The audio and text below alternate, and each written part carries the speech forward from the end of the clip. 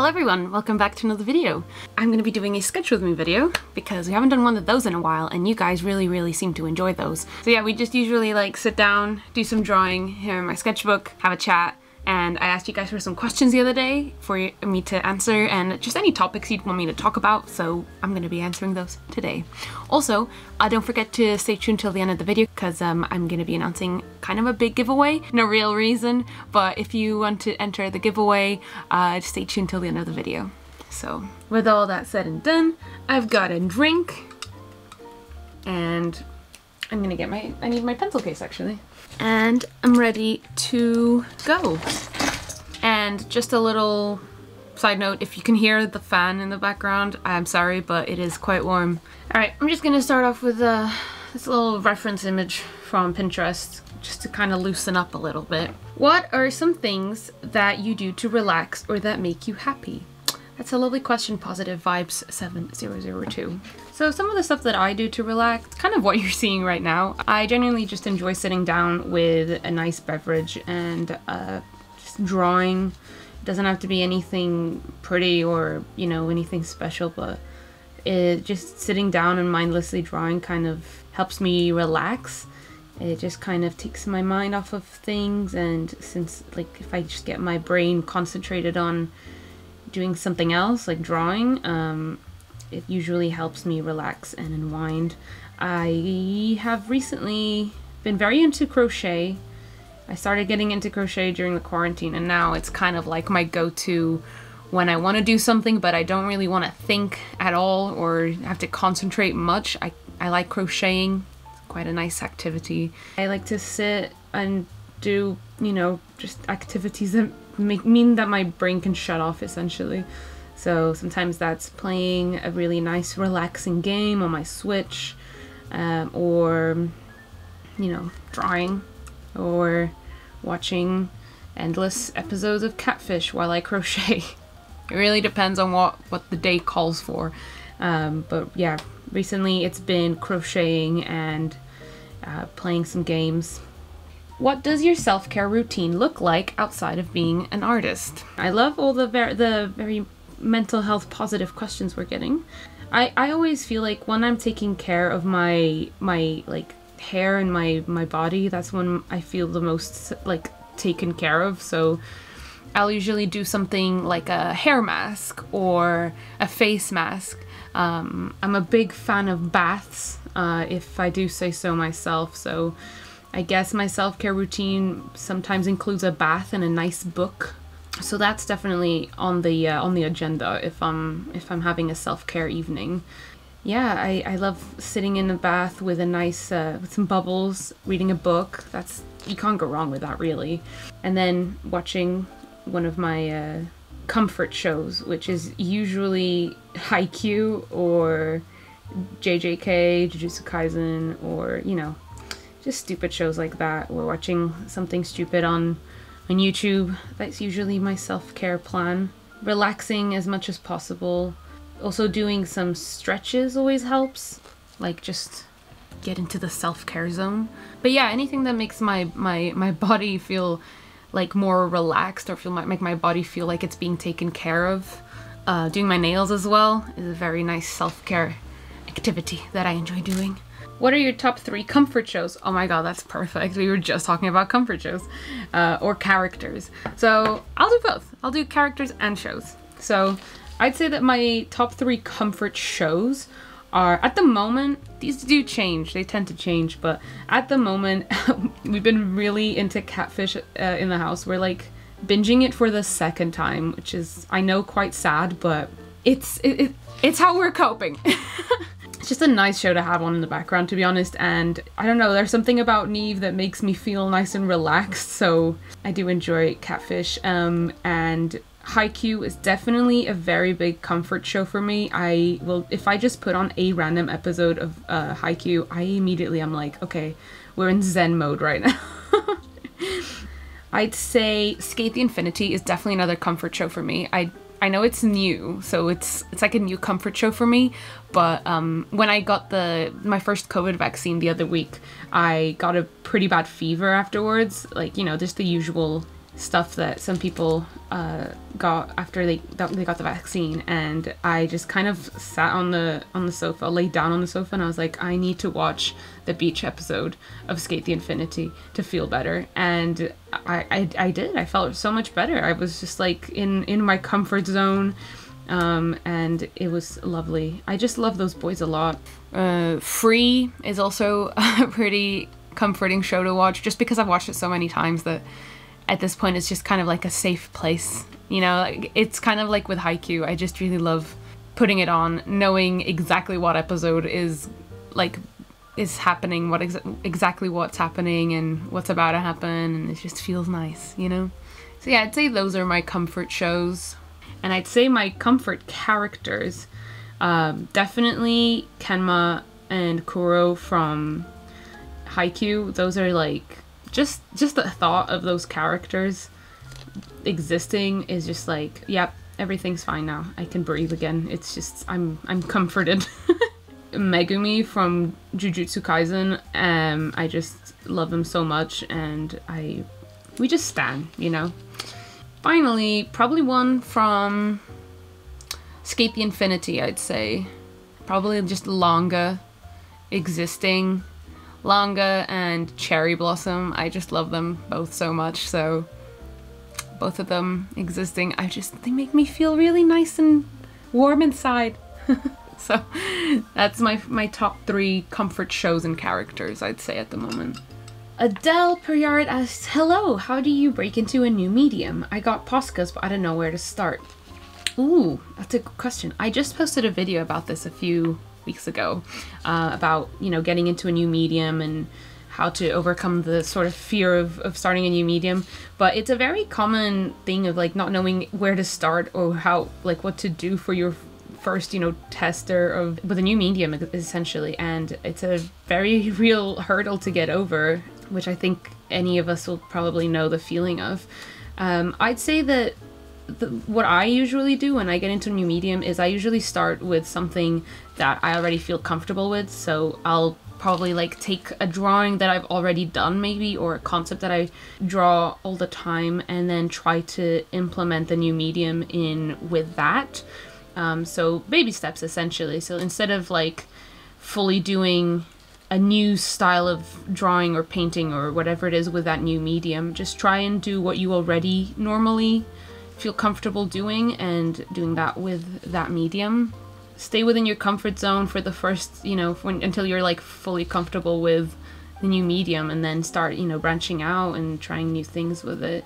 And definitely just experiment as much as possible. Be messy with it. Don't be afraid of like making awful drawings, because it might happen, it probably will happen. So just losing that fear will already make it a lot less daunting. Losing the fear of making bad art essentially will remove the pressure. But yeah, I did post like a whole video talking about getting into a new medium and stuff like that a few weeks ago. So if you want to hear me talk about that topic in a bit more length, maybe check it out. Maybe you'll find some more answers there. I'm trying to figure out these headphones, and I'm using a reference picture, and I'm still like, what is going on here? I don't know, just being messy with it, because it's just a sketch, so just trying to...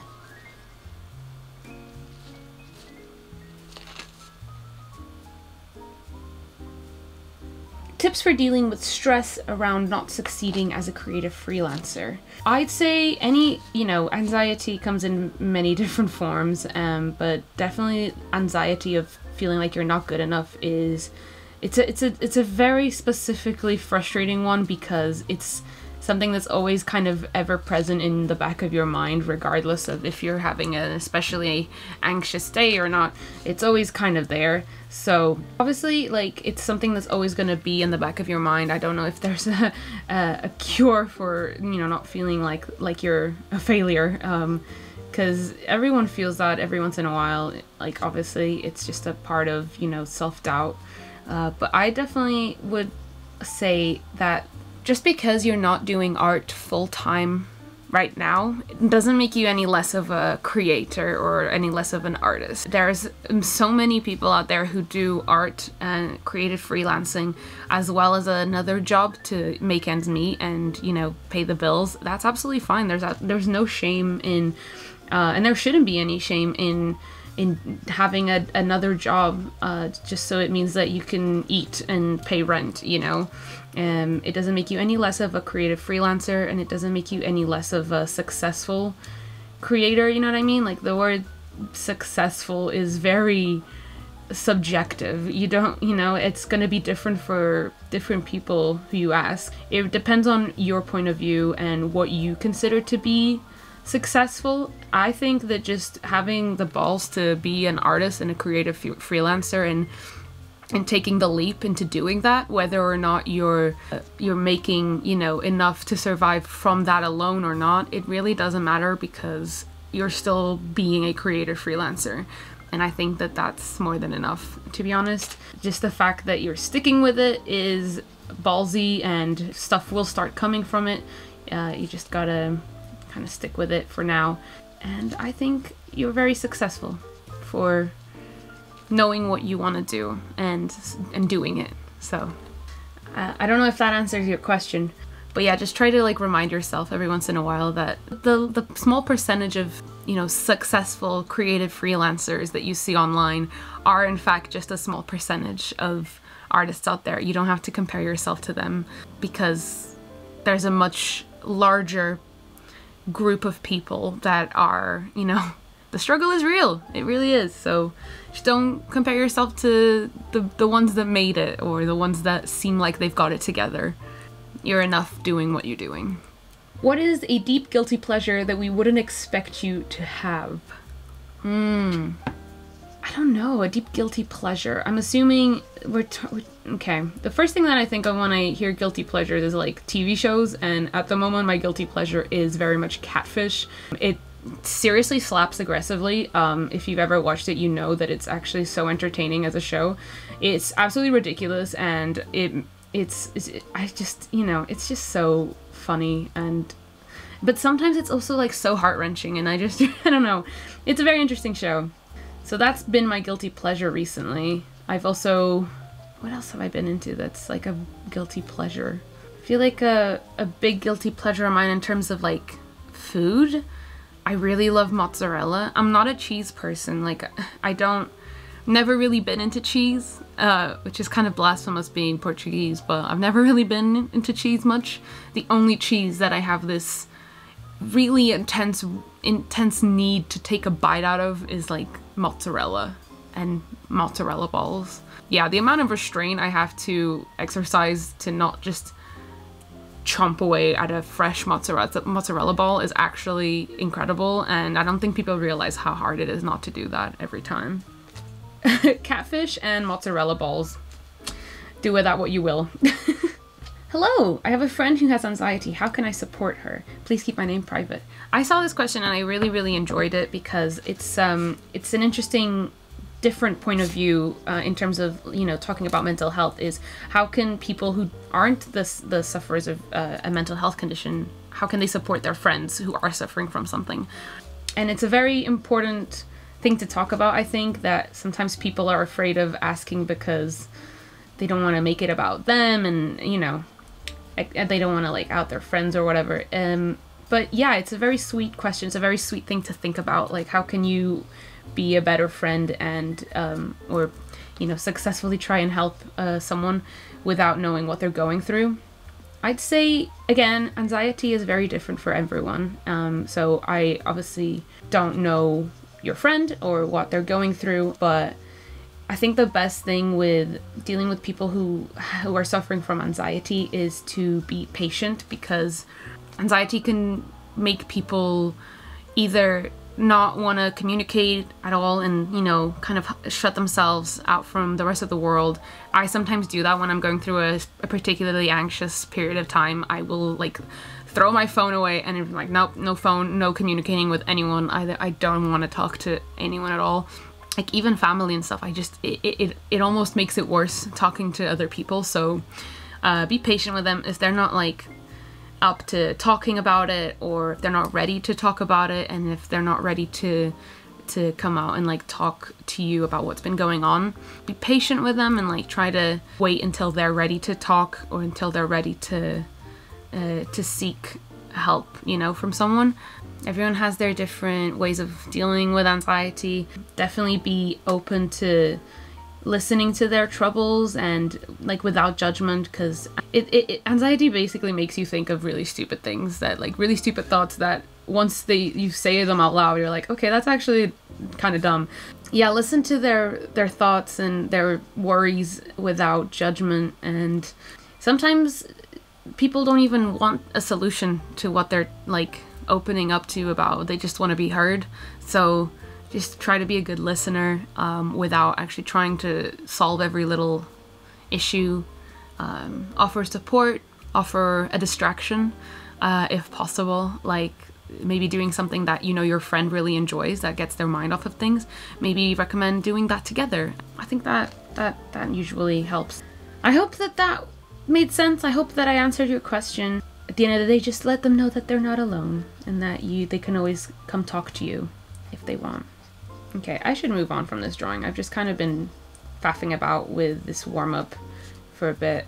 Cute girl number 1. Done. Yeah, I don't really know what to draw at the moment. I'm just kind of like, I haven't drawn in my sketchbook in a while, I will be real. I've been very sort of tired recently, just because I've got a bunch of projects going on, so I haven't really had the energy to sit down and just chill. I don't know, I think I'm gonna just start drawing someone else over here and see where it takes me. Okay, so the next question was, how do I get past a fear of my art getting messy? I give up when I don't have clean lines. It's a great question. And kind of something that I already mentioned before. You have to get past the fear of making a mess. And there's always a quote that I always think about, and I completely forget who it's from, but so correct me if you know in the comments, but it was it's like, if you make a mess intentionally, you'll lose the fear of making a mess unintentionally, or something like that. So you gotta kind of get yourself used to making a mess on purpose, so that then you lose this sort of preciousness with your art, and you're more comfortable with making a mess on a regular basis, you know? So yeah, it obviously is something that takes practice, making a mess and being comfortable with making a mess. I don't know, just doing that every once in a while is, I feel, quite important. It'll remove the sort of preciousness that people have with every single stroke or every single drawing. Iana.Seegers asks for my travel bucket list. So I've had a travel bucket list for a few years now, and I've only managed to cross out one of those, which was my last big trip, when I was able to do trips and stuff, and that was Florence in Italy. It was one of my big like bucket list, travel bucket lists. I'd love to go to Korea, so Seoul, Jeju Island, just all the really beautiful places, and eat all of the amazing seafood. I just really want to have a nice eating holiday and seeing pretty things, and I definitely want to go to New York at some point. I know it's kind of a boring one, but I've never been, so I would like to at least experience it. I was actually meant to go to New York last year before COVID hit. I even had tickets on the go and ready, and then obviously we had to cancel everything. Really want to go to New York, see all the museums, see all the cool stuff, and experience it firsthand. I definitely would love to go to Japan, again, someplace I've never been, and I'd obviously want to go more than once, because there's just so much to see and do in Japan. I got another question. Do you use art in any way to cope with being so far away from family? If so, does it help? I've never gotten this question before. It's quite interesting, and it's definitely something that I don't talk about that much on the channel, being away from family. It's something that has gotten way easier with time. Obviously, when I was first out here in England on my own, it was very scary and daunting, and I definitely did have, some very big struggles of adapting yeah, I definitely used my art as a means to like help with that, because it was again just a way for me to deal with anxiety and depression in general, and feeling like I'm really far from home is a big stressor, or a big part of my anxiety at the time. Then art will always help me in that department. Yeah, I did a lot of drawing just to kind of shut off my brain a little bit. Yeah, nothing like in particular to do with being far away from home. It was just sort of general anxiety help.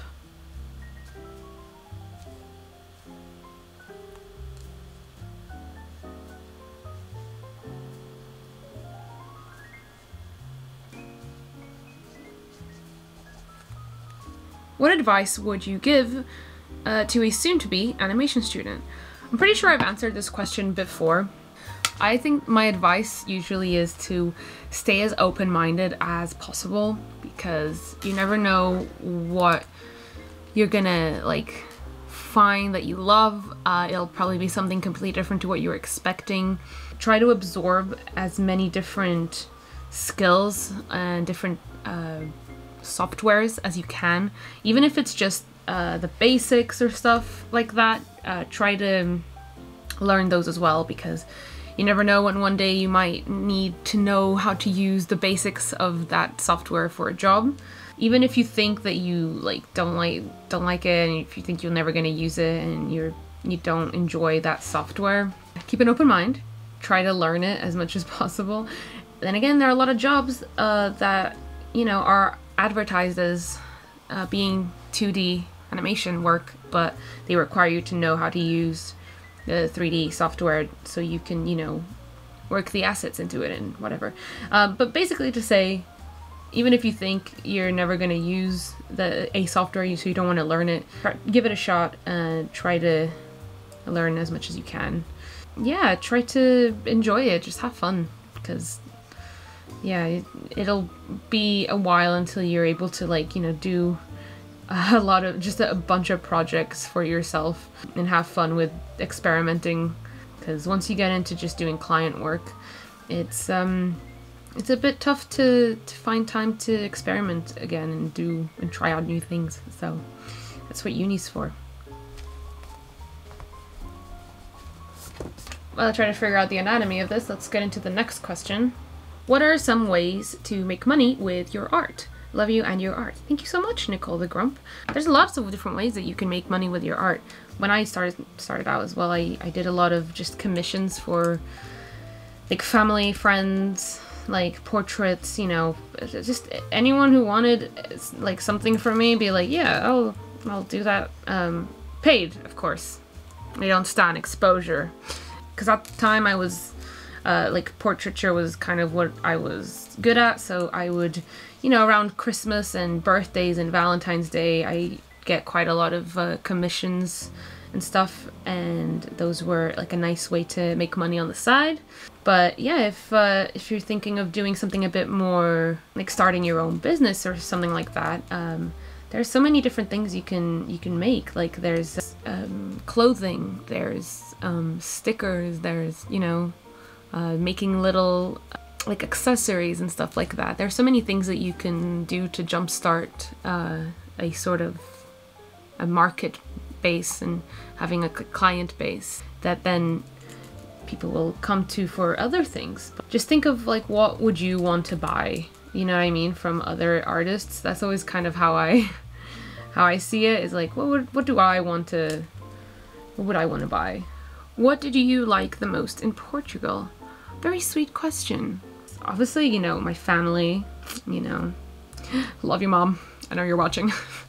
Besides, like, you know, my roots being there, the food obviously is absolutely amazing. There is nothing like Portuguese food. I also just love how beautiful it is. I'm from Porto, which is just one of the most beautiful cities, I think. No bias here, but it's got the ocean, it's got the river, it's got a beautiful, like, preserved downtown area with beautiful old buildings. There's so much to see and so much to do. I do not like this schnoz I'm working with, so give me a sec so I can figure out this schnoz, because I have to do my boy Megumi some justice.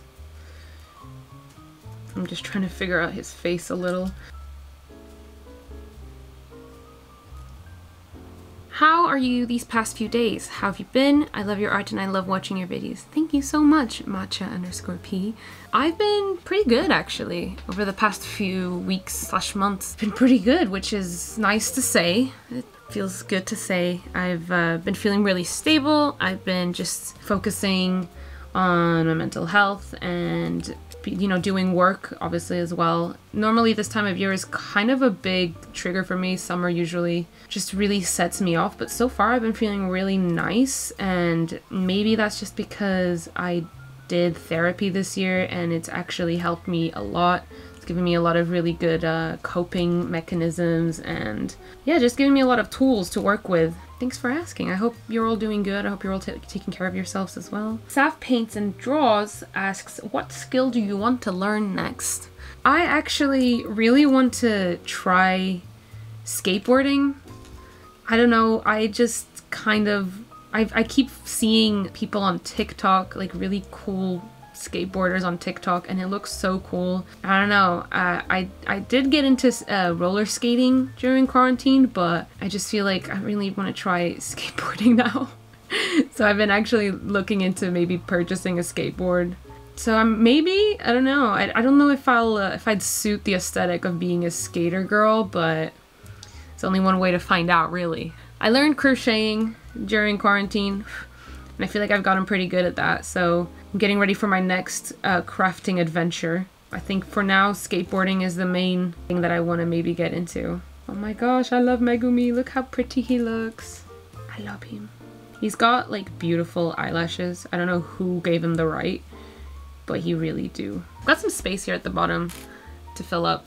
I have some really pretty reference image of some cool boots on my Pinterest that I kind of want to draw. That may or may not be made for walking. Ooh, biggest artist pet peeve. Where to start? Let's see, shall we? There's probably many. My biggest pet peeve at the moment is, I think, a general pet peeve that I think a lot of artists will agree on having is, you know, people being very pissy about paying for art and paying for work. You know, people either wanting to pay you in exposure, which is just always so cute to hear, because I'm like, oh yeah, sure, I'll just go pay rent with your exposure. Thank you so much. But also, I think people who like complain about a price that you've given them or something, I'm like, you don't have to, like, fine, I'll just say no then. Like, there's no need. I don't know, it's usually about people being rude in terms of paying for your services as an artist, or completely disregarding the fact that art is, you know, a job and it's some people's livelihood. Like, you wouldn't pay for your food at a restaurant in exposure or ask for an extra discount, or, you know what I mean? People who don't see artists as an actual profession or people whose services they're paying for. I don't know, maybe I think when people give you like unsolicited advice or criticism when you haven't asked for it, that can get quite annoying. Like, obviously it depends on what the criticism is or how the person said it, obviously. Sometimes the way that it comes off as very like degrading, didn't ask for the roast, but here we are. It's really annoying, and it kind of makes people seem a bit pretentious. Save yourself the embarrassment and keep it to yourself. These boots are very cute, aren't they? Again, if you are interested in like my reference images that I use, they're always on my Pinterest, and the link for my Pinterest is always in the description of my videos. Someone asked, how was your trip to Portugal and what was your favorite part? And also two-part question, also your favorite song at the moment.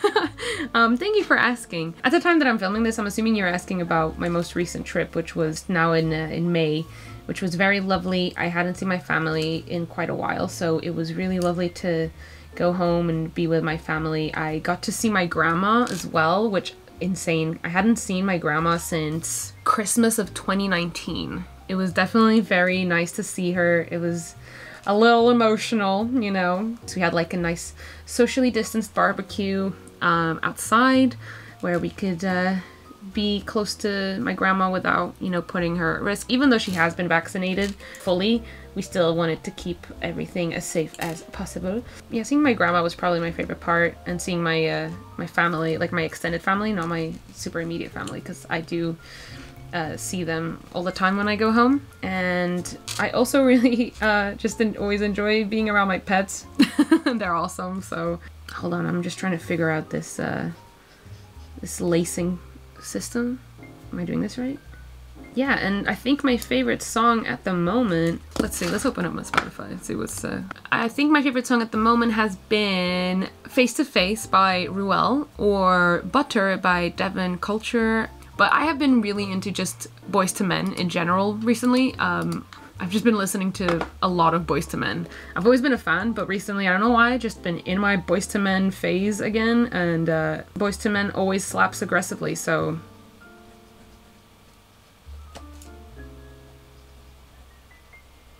Alright, shall we read out the last question? Do you feel the pandemic has, quote, oversaturated the artist market, end quote, or, quote, more equals merrier? I've never had this question before. It's a very interesting question. I don't think I've even thought about this. I haven't exactly noticed a super large increase in the artist market personally, but if there has been an increase, great. I think I definitely fit into the more the merrier category, because more art, let's do it. I see no issue with it. I guess I understand maybe the stress of the oversaturation of the art market means, you know, a lot more competition between small brands and small businesses and small artists. Again, I'm pretty much in the more the merrier category there. I'm glad that more people during the pandemic got to, you know, tap into their creative outlets and manage to maybe start their own online businesses. Like, go you guys. Just more inspiration, I guess, for people everywhere. More people doing cool art, more people, you know, doing demonstrative, did I say that right? Protest art and stuff like that, which was a big thing during quarantine because there was all these protests and stuff happening, and some people, their way of joining in on the action was creating art and protesting online. I think that in that sense, I think it was a great addition and outlet for a lot of people who were suffering inside, who felt like they couldn't really help out in the cause and everything like that. I think it's been nice to see more people doing what they love, just taking a bit of a step back, you know, after all this madness during quarantine, and being like, you know what, I'm just gonna do art. But yeah, thanks for the very interesting question. I've never really thought about that. Also, I'm just kind of giving Megumi a little bit of a seat. I feel like he was hovering a little bit. So I'm just making sure he's actually sitting on something, you know? So yeah, this is pretty much it for today's video. If you stuck around till now, thank you so much. I'm gonna now get into this giveaway that I mentioned at the beginning. Yeah, I wanted to do a little giveaway on the channel because I haven't done a giveaway in quite a while, and I have some art materials that I have been sort of hoarding that I haven't really used from just people sending me stuff, as well as some stuff from the shop, from my shop. So here's just to show what I'm giving away. So first and foremost, I'm giving away this little drawing tablet from Kenting. Again, I don't know how I acquired this, but it's just been sitting around in the house. So it's just a little tablet that you connect to your computer and do drawing on. So I'm giving that away, as well as this big chunky set of Ohuhu Aqua Natural brush pens. Yeah, so like watercolor pens, basically, brush pens. I've never used these, but I've heard they're really good. On top of that, I'm also going to be giving away this Nova dual tip brush pen pack. Again, unopened. I've already got a bunch of dual tip brush pens, so I don't really need these. And finally, in terms of art supplies, I'm giving away this 48 pack of Arteza coloring pencils. Again, I've only tried like a few of them, but they're pretty much unused as well as a little tiny set of Ohuhu markers, a random assortment of colors. So in terms of art supplies, that's what's going to be present in the giveaway. And then finally, I'm also giving away a copy of my Scribbles 2021 book and a little charm from my shop, as well as just a random assortment of stickers that I'll just pick out all of these items I'm just gonna send off to a random winner. It is worldwide, open to everyone, so you don't have to be living anywhere specific to enter. So yeah, basically the rules for the giveaway are just make sure you're subscribed to my channel, make sure you're following my Instagram, and comment down there in the video, I don't know, something nice about your day today. Just anything. It's a completely random giveaway. Good luck to everyone who enters. And on that note, thank you so much for watching today's video. I hope you enjoyed. This is what we've done today. We've done some kind of accidental random megumis and just some cute little sketches here and there. If you were drawing along with me, I hope you enjoyed. I hope you enjoyed just having a little sketch along with me. And thank you for watching. I will see you guys in my next video. Bye bye!